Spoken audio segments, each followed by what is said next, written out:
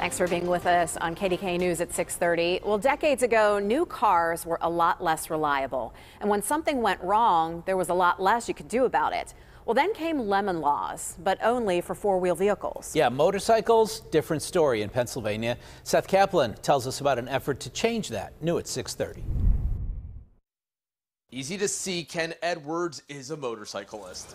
But look a little closer and he's more. I'm the state legislative coordinator for ABATE of PA. ABATE calls itself a motorcycle rights organization. Edwards says motorcycles are far more reliable than back in the 1980s when he started riding. It's rare now that you get something that would fall into that category of a lemon. But on those rare occasions, sometimes they can't fix it on the first, second, third, or sometimes even more than a dozen tries. At that point would be where an automobile purchaser would get some protection from lemon law.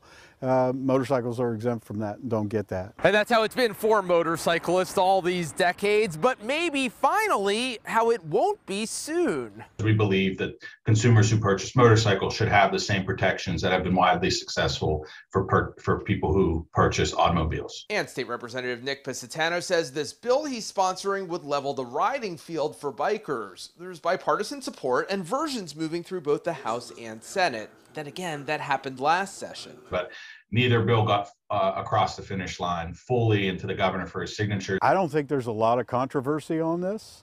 Other states have lemon law protection on motorcycles. The Motorcycle Industry Council isn't sure PA should join that list, telling us lemon laws, quote, can be detrimental if they are too far-reaching. The group says warranty repairs already do the job better than a bill it says, quote, sets arbitrary limits and encourages lawsuits. In Harrisburg, Seth Kaplan, KDKA-TV News.